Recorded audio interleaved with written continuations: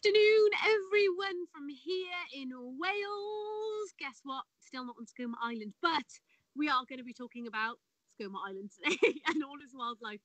As you all know, welcome back. If you're here for the now 13th episode of Skomer Live, then we have appreciated you joining us all the way through this season, learning about the wildlife on the island and touching base with our wardens. And we've got another episode to bring you today. I've got the sad news to bring you. It's the penultimate episode. So next week is our last Skomer Live episode. So never has there been a more important time to show your support for all the hard work of the team. This is, of course, a series all about the island, the incredible wildlife there. But, of course, it's in partnership with the Wildlife Trust of South and West Wales, who continue to conserve the life on the island. So it's really kind of looking back at the whole summer, the past few months has been incredible, thinking about all that has happened. And I'm really excited, actually. Next week, we'll be featuring some of the best bits, everything from those live cameras that all of you have been keeping an eye on over the summer to some of the best bits with the wardens and some of the wildlife highlights too. So, yeah, definitely tune in for next week's final episode. But, of course, stay with us because over the next hour or so, we're going to be chatting to Phil Twiddale, who's out on the Skomer Dale sailing boat, the boat that runs to Skomer Island and back. He's going to be coming to us live from the water. We're going to be hearing from the wardens very shortly and seeing some amazing phenomenon that happens around the island later on too.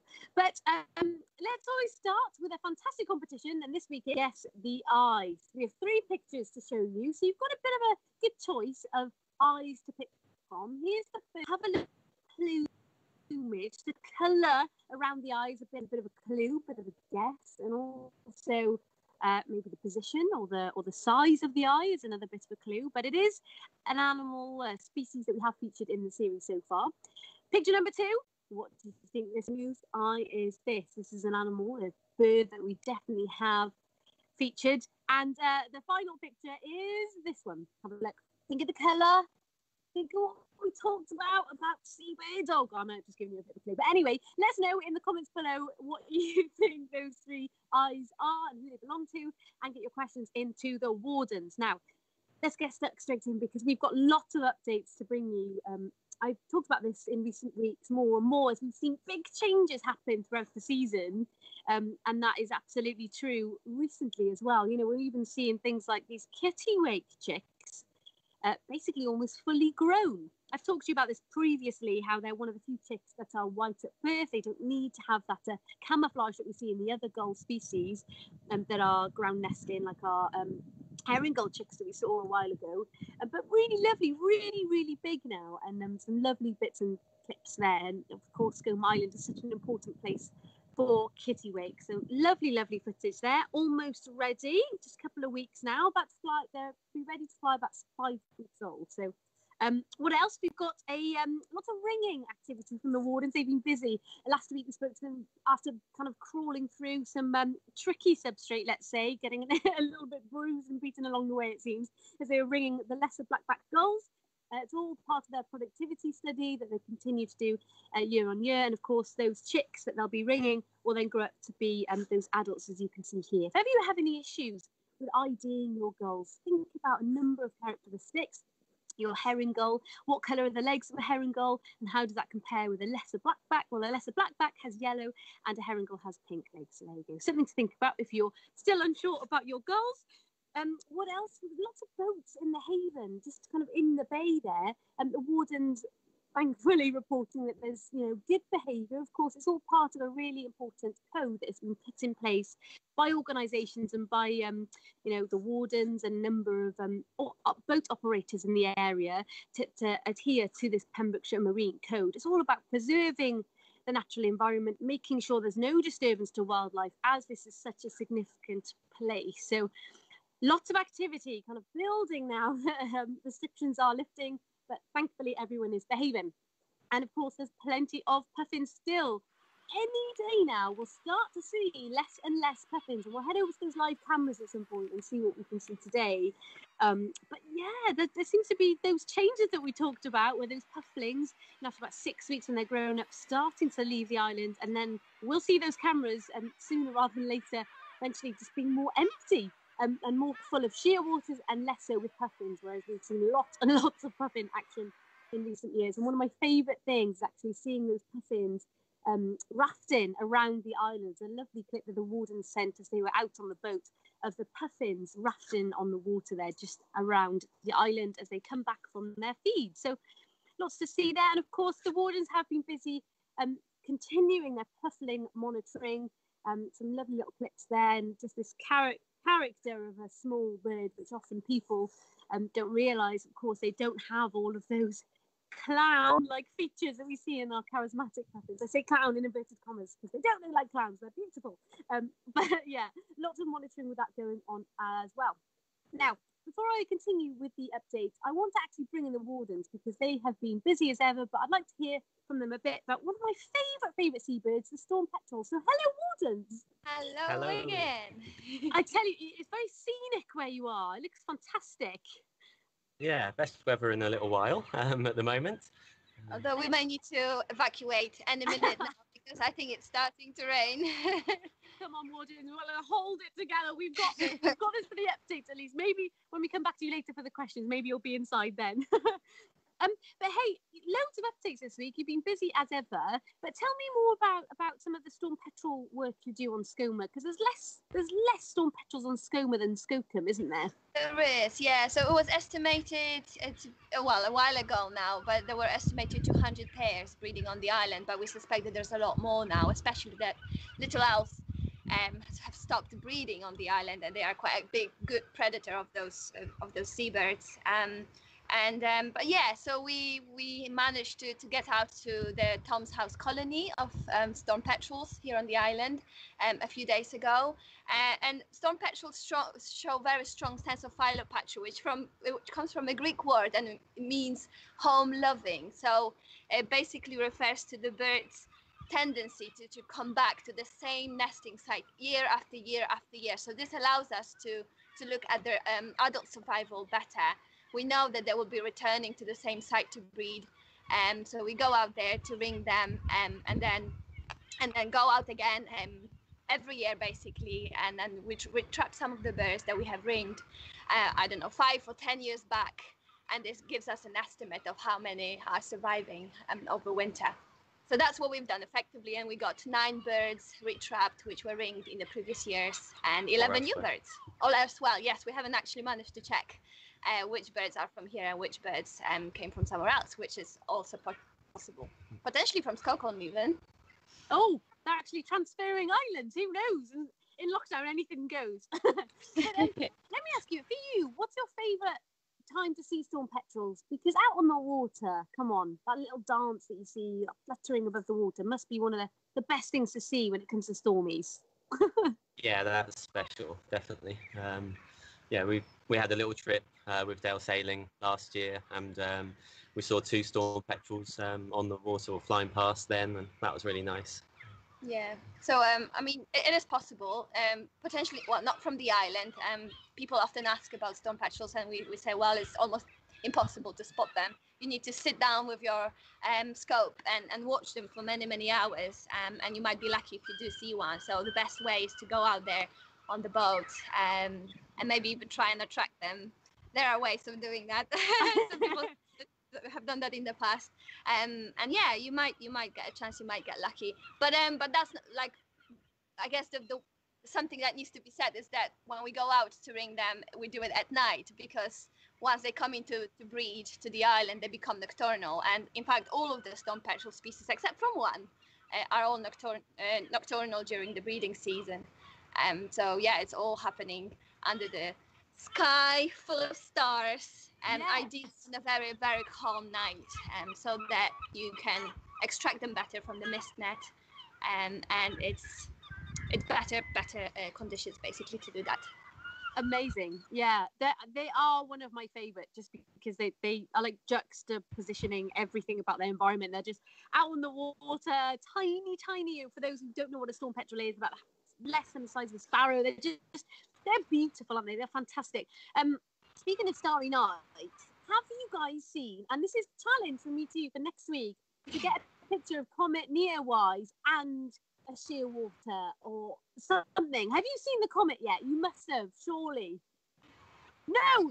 And now on the pictures. Okay, right. So I feel like Skomer for any, well, then that's your challenge this week then. It's for those who are watching who may have been lucky enough to see the comet.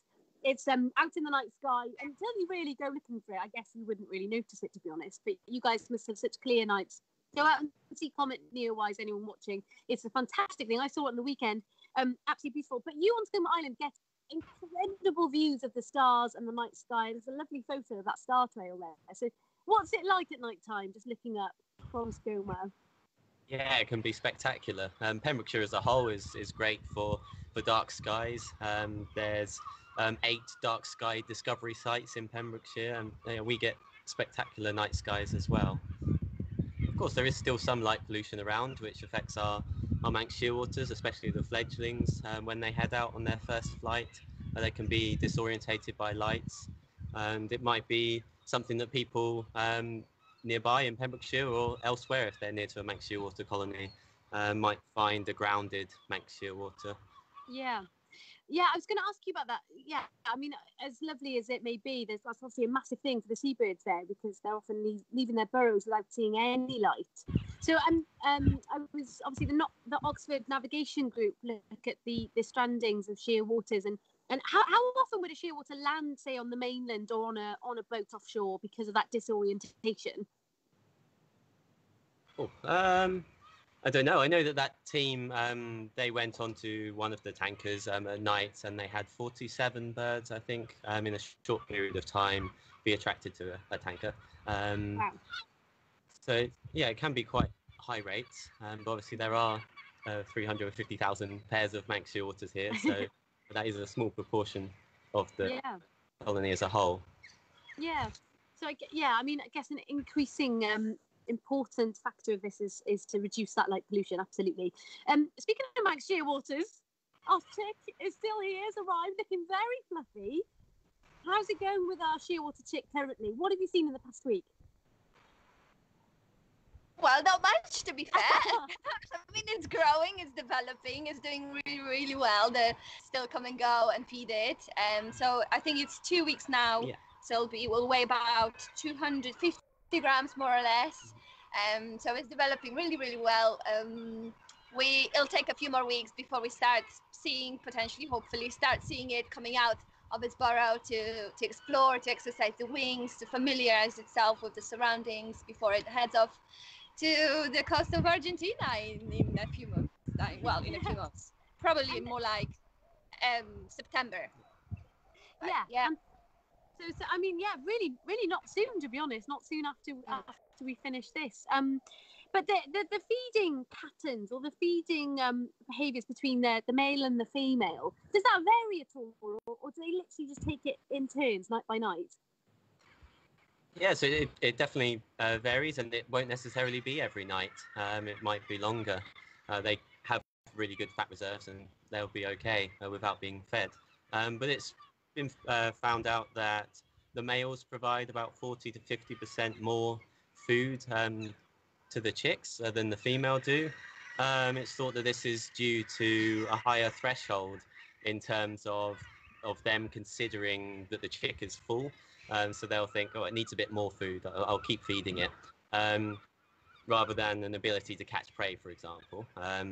Another theory is that the females are better at controlling how much food they regurgitate for the chick. So it could be either of them two things, really. Gosh, yeah, that's... Oh, go on. Sorry, I was going to make a silly joke that it's a tendency of grandmothers to feed their grandchildren too much. But we've definitely been all been there, I think, definitely.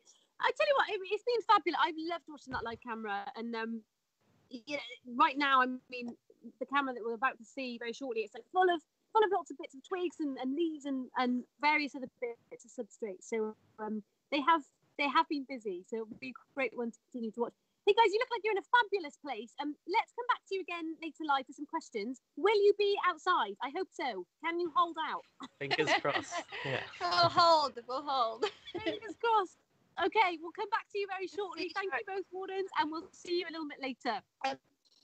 it's funny because you know, before we actually chat to the wardens, we get to have a little bit of an update and a chat with them off camera, and they are always so passionate and always have some exciting new updates to bring us. So yeah, love chatting to the wardens. So get your questions in. You always have such great questions, and we've already got some coming in already, so thank you for those. And remember, if you can support the series, please go and donate.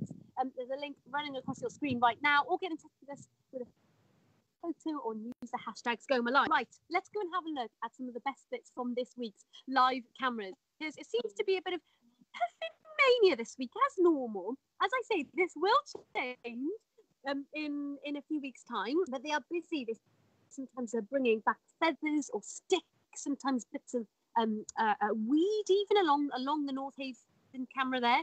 And of course, lots of interactions, although this week we've had puffins seem to be directing the camera itself. The wardens actually had to go and reposition the camera a number of times because the puffins decided to dismantle it themselves. So very, very curious as always. And again, we're seeing lots of these puffins bringing back sand eels because of course those puffins are still there. Here for about 6 weeks and then ready to fledge, but lots to see. A couple of puffins actually taking an interest in another puffin, an adult, bringing in some sand eels for their own. So it causes lots of dramatic scenes, lots of drama on these cliffs, and just a lovely, wonderful sight on these live cameras. I can't talk about them enough. You know, we've been so lucky to have these cameras alongside this series and being able to follow the characters of these birds on an unprecedented scale. Absolutely fabulous. To those live cameras right now, we're going to start with the burrow cam. And if you haven't been watching, you're in for a bit of a treat, although you have to kind of make it larger on your screen and have a look at the top right-hand corner. You will see the pattern, kind of the shape of that burrow curving round to the top right, where you'll see now and again the movement of a fluffy grey Manx shearwater chick, Sir Tom the shearwater. And as we featured in that little clip there of those shearwater parents kind of moving things around and being busy, they are proving to be very, very good parents to this lovely shearwater. Both off right now, feeding either offshore, a bit further offshore, feeding for themselves, or feeding close inshore for that chick, which they'll continue to feed every single night. Incredible. What else? Let's go over to that other live camera, which is on North Haven there. We've tried to kind of swivel it around to see what's going on. Less puffins currently. Could just be that, you know, they're not all currently actually on that cliff. Could be that we're starting to already see a few less puffins as we head towards the end of the season. Lots of gull action on here as well. I was watching a heron gull the other day, and they're very persistent, aren't they? They just kind of hop around in the hope that they'll be able to lick a puffin. Sometimes do. But yeah, make sure you look out for those puffling heads sticking out. And always fun to watch, even if it's just one solo puffin. There was even guillemot on here the other day. So yeah, always keep an eye on that, definitely. Now, every episode for the past however many weeks, we've heard from the one and only Iolo Williams, who actually this week is coming very close to Skomer Island. In fact, it's probably the closest he'll actually get to Skomer Island this season. And he, of course, is talking all about one of his favourites from Skomer, which is the Manx shearwater. Here it is. Hello everyone, I'm about as close as I'm going to get to Skomer Island this year. I'm actually down in Martinshaven, and we're down here to try and film glowworms if we can. The bay is behind me, and then Skomer Island is just over the deer park over there. It's very windy, so I'm going to nip back into the car. So there we are. It's a bit better, isn't it? Out to the wind, it's very noisy. And I talked to you this week about Manx shearwaters. I know you've already covered them on this programme more than once, but I just want to talk about the actual experience of going out there to see Manxies. You know, when you go out and see puffins, or you go out and see guillemots and razorbills and kittiwakes and short-eared owls, you can land on the island, you can go out for a few hours, you can be virtually guaranteed to see all of those. But with Manxies, with Manx shearwaters, it's far more complicated, because by day you don't see very much. They're all down their burrows. Well, one of the pair is, and the other one is offshore looking for food, either feeding up before it takes over the incubation from its partner. They'll incubate for maybe 2, 3, 4, 5 days at a time, or they're off getting food for the chick, for the one chick only coming ashore at night. So to really get the experience with Manxies, you've got to stay on the island overnight. And I'll never forget the first time I ever did that. It would have been probably in the early 1980s, I think maybe even in the late 1970s. And I remember setting the alarm to get up at midnight. It was pitch black, and going out with this small weak torch that I had. And it was just the most amazing experience. This noise, this cacophony of birds, hundreds of thousands of Manxies. And it was actually very dangerous as well, because they become quite disorientated if you've got a torch, and they'll sometimes almost whiz past the light, you know, just whizzing past it. And that means if your head is behind that light, then your head is a target. I got hit in my ear, I got hit in the back of the head. I'm getting hit in the bum as well. One hit me on the backside. But even better than that was when I came back years later in September time, when the youngsters, they've been abandoned by the parents. And so they'll starve for a few days before they actually think, okay, listen, I've got to leave the burrow now. I've got to make out. I've got to head out for the wild blue yonder by myself. And they do this at night, of course. And if you sit on some of the rocks there quietly, the youngsters will literally climb up you right over your ears onto the top of your head, because they're looking for the tallest bit of rock, the tallest tump, whatever, to launch themselves off out to sea. And if that tallest bit is you, then tough, they're going to use you. And they've got these nasty little claws on their webbed feet, and they hurt, especially when, like me, you've not got much hair, because they'll climb and they scratch and they're going ow, ah, and eventually they launch themselves off. Invariably they don't make it, they hit the floor, they hit the bracken, they come back up, they have another go, but eventually they will make it out onto the open ocean. Of course, once they're out there, they've got the fat reserves, they're fine, but they'll slowly learn how to feed for themselves. And that's the time, September particularly, is the time when you find youngsters becoming disorientated, and especially when the lights are on inland, they head for those lights, and good people will capture them, bring them back out here and throw them back. But if you do get the opportunity, do get out to Skomer and do get out and stay overnight to see the Manxies. Take care, see you next week. Fancy Iolo just being over on the mainland, seeing Skomer so close. But yeah, I mean, we've talked previously about his love for shearwaters, and how can you not love them, even if they do actually crash into your head at night time. What an experience. Now, I'm really excited to welcome on our next guest. We are going to be chatting to Phil Twydale. He's from Dale Sailing. I believe he's also with Carl, and they are coming to us live actually from the boat, where they'll be telling us all about some of their favourite moments from travelling around the waters of Skomer Island. They are very, very experienced. They know everything there is to know about the wildlife around this island, and they've been running these trips for however many years. I don't even know. Let's find out. Phil, can you hear me? And if so, unmute your mic. Hello, Phil. Phil, you have to unmute your mic. We will be going to Phil any minute. I can see him. He's coming. He's on his way. Here we go. Hello.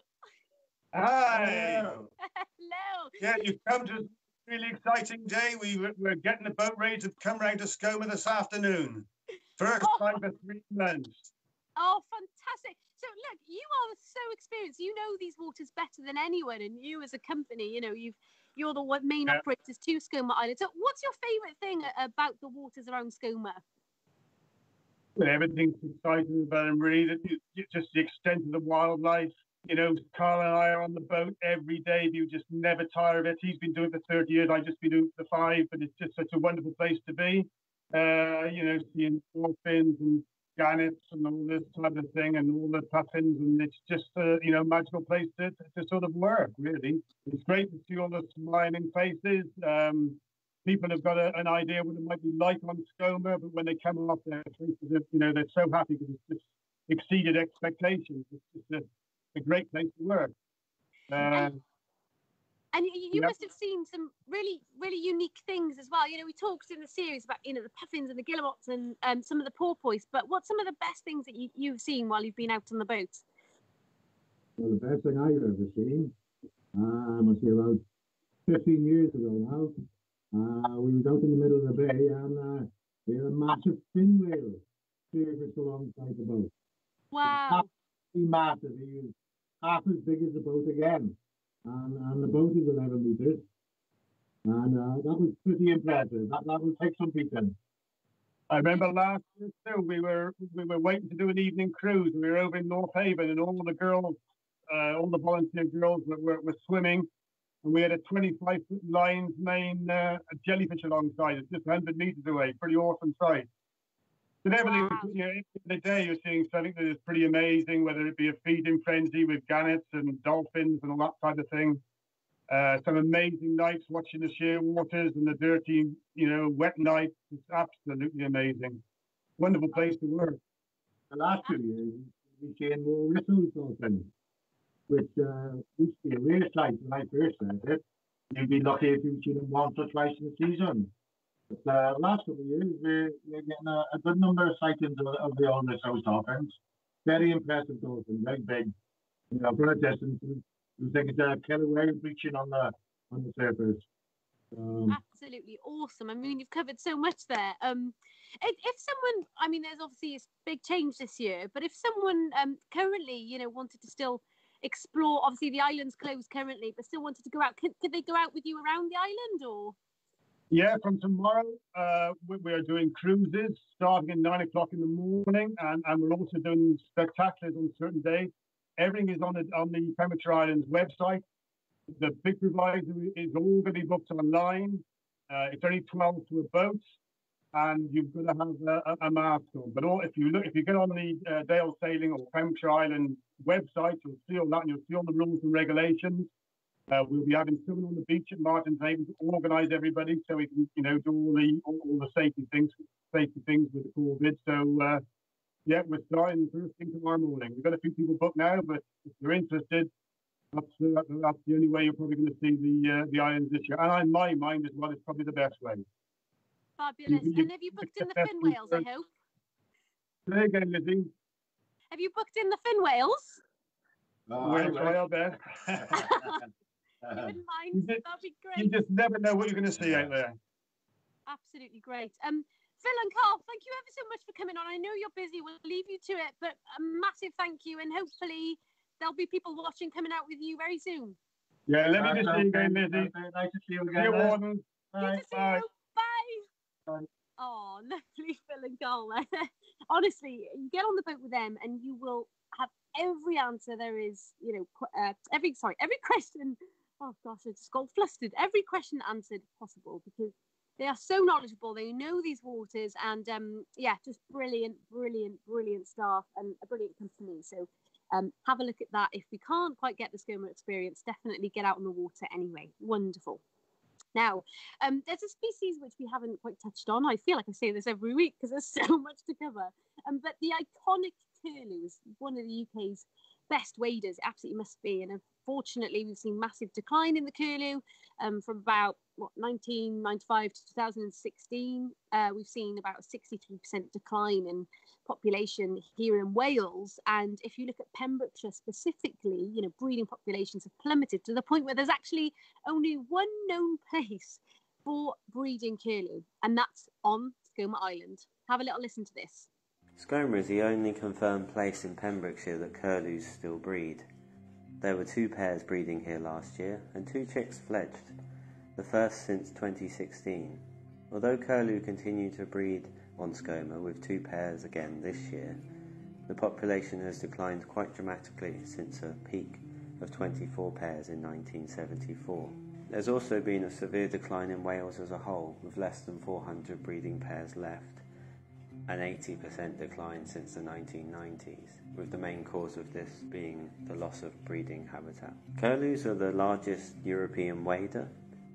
Did you know that their tongue can't reach the end of their bill, and therefore can't help with grabbing and swallowing prey? Instead, curlews have become adept at throwing their prey in the air and catching it. Or did you know that curlews used to be eaten in the UK?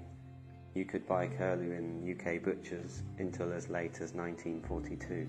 Both the male and female curlew incubate eggs, but then the male will do most of the rearing of the chick. In addition to the birds that breed on Skomer, we also see them passing through on migration.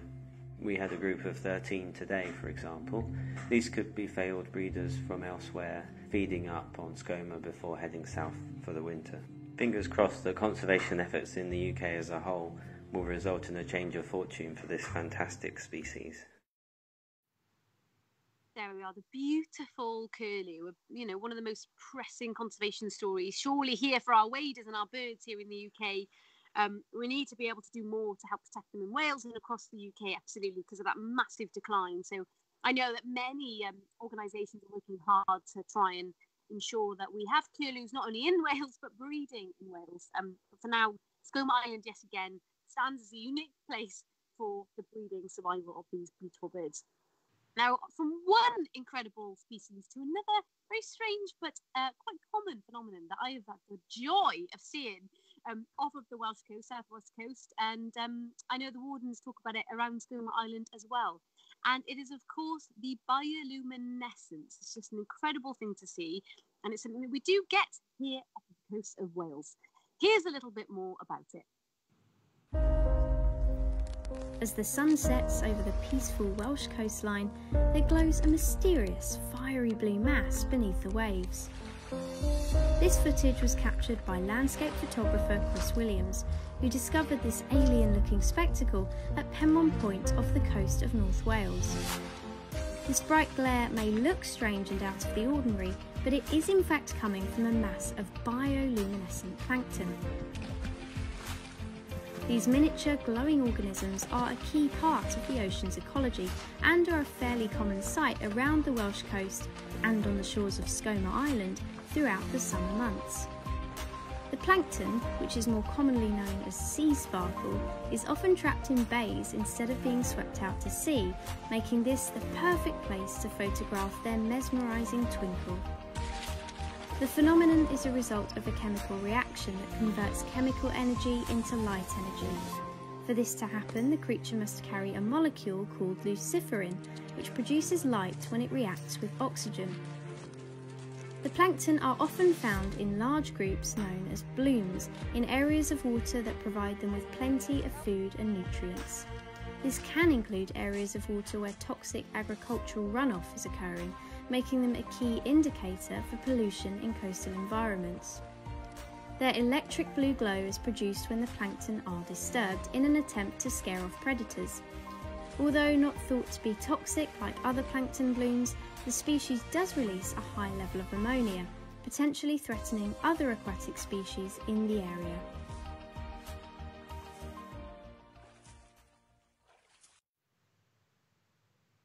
I absolutely love that. And it's a real kind of sight if you are out in the evening around the coast of Wales and you have the joy of seeing these wonderful plankton with that bright luciferin, then you are in for a treat. Another reason why our coast is so brilliant, and imagine seeing that on Skomer Island as well. What a joy that is. Now we're going to whiz on to go see our wardens again, get your questions answered. But first, I'd like to read out some hellos. As always, you guys tuning in every week make my day, let me tell you. And for some reason, we have an international audience, which is brilliant. I think it's possibly because of Puffins and Nathan and Sylvia on the island there, bringing in all the wonderful people watching. But we've got a hello from Jane Ayres, watching from Cloudy Didcot. Chris Taylor is from watching from Austria. Ian Edwards, hello. Jason Davis, hello again. Susan Irving, hello, Susan. Susan has been looking forward to Skomer Live all week. Me too. Bonnie's watching from Wisconsin. We know Bonnie. Hello. Who else? We've got even hello from Jason Laxon.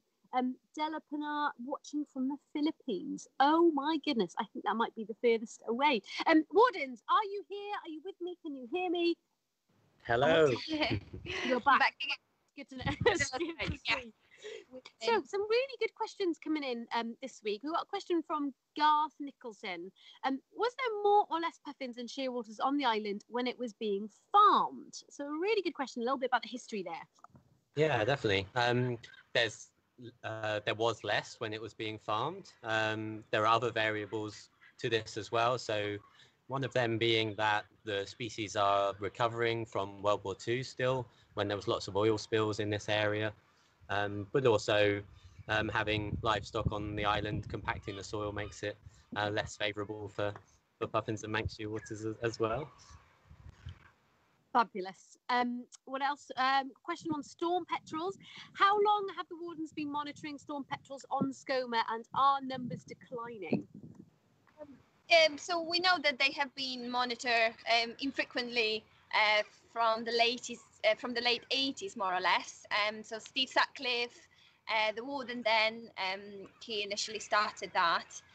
And then the latest census, which was done in 2016, showed that the population was stable, and we know that it's still stable. So there are more or less between 250 and 300 pairs found then, and we now know, well, hopefully, that the population is either still stable or potentially even increasing slowly. So yeah, it's good news. Great. I mean, that's the one thing about Skomer that I love. There seems to be lots of good news in terms of the general trend year on year of birds that we see on the island. But of course, storm petrels, in fact, a lot of our petrels we know little about, just because of they spend most of their times out at sea, and it's hard to kind of understand their behaviour when they are out at sea, which is most of their lives. So yeah, really good question there. Another question from Ian Fairy. Do you recognise certain individual birds on the island? That was a good one. It's a very good question. In terms of seabirds, we don't have any that kind of stand out. There was a leucistic puffin here in 2018, I believe. We had a leucistic baby, chick guillemot here last year. And we recognize the birds through or via colorings, so the ones that we ring. There is a blackbird called George at the farm. It's been hanging around there for a few years, so we recognize this guy. And then there is a black rabbit just up the hill here called Sam. It's been there for the last 2 years as well. And there is another one, a brown rabbit, a regular looking one around the house here, hopping around. I haven't named it yet, but I probably will at some point soon. But you really get a good understanding of individuals from all the ringing work you do, right? And often those ringed individuals return year on year. We know most of the seabird colonies come back to their burrows, but how often do you get to find a unique animal that comes back and be able to ID them from their ring? Well, each year we usually recite at least 100 of the species that we ring for that adult survival. So a reasonable proportion of the birds here for them species. Yeah, I mean that's a huge part of what you do, really, isn't it? Be able to monitor them long term. So that's brilliant. Now, next week is our last episode, so we're going to be coming to you just to chat about some of the best bits and some of the most epic moments, of which there's been many. But I guess we're also going to be coming to you live, hopefully, from a little bit in the field. Is that right? Oh, we're testing that still. We're hopeful, so no promises, but we'll do our best to deliver something different, hopefully, for a grand finale. Grand finale. I know. Can you believe it's been 13 weeks? It's just what an amazing series it's been. I've absolutely loved it. Question also: have the guillemots fledged at all yet? I know that once some of them go, they all go. Is it empty currently? Yeah, most of them are gone now. There are still some late ones hanging around. There are still some birds incubating, so they are the ones that relayed really late. In fact, one of my females is still on the ledge, really hoping for something to hatch. I think it's got 3 days to hatch still, but most of the guillemots are gone now, or come and go basically. And so it's probably not going to do very well, that one. But yeah, it's getting quieter now. Auks are leaving. Yeah, and some of the questions we haven't actually got to that we've had previously is about what happens next, because it's not just the breeding season, is it? From now until, let's say, December, obviously you do your seal monitoring, but what else goes on the island? Oh, there's still plenty. I mean, of course, there's Manxie waters, and we mentioned the amazing sky on basically cloudless nights. So we're going to be enjoying Manxie waters and the fledglings. So they'll be here pretty much until the end. So there were still a few around as we were leaving last year on the 23rd of November. So there'll still be some here, and there's the seals, of course, and the landscape's going to change, and there's the autumn migration, which has already started. In fact, the last sort of 2-3 days have felt a bit like autumn. Where's the summer gone? I mean, it's only just started.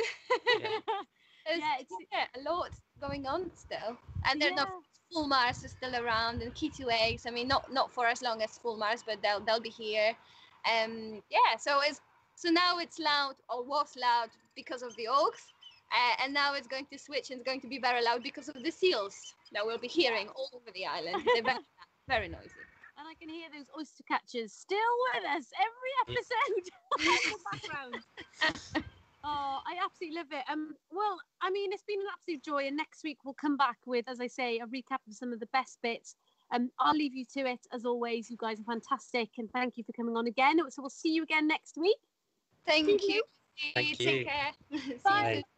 And they're always on hand to answer all of our questions. So yeah, lovely wardens there. But that's all we've got time for today, everybody. A massive thank you for tuning in for this penultimate episode, and we have one more next week where we'll be doing a big donation push. We're going to be featuring some of the best wildlife highlights, some of behind the scenes, and lots more as well. So yeah, please do tune in, and of course, please do make sure you donate. Before we go, remember at the beginning of the episode, we showed you, I'm hoping you've got some of your guesses in, we showed you 3 eyes, 3 mysterious eyes. I'm a little bit scary if you ask me, but we're just going to roll with it.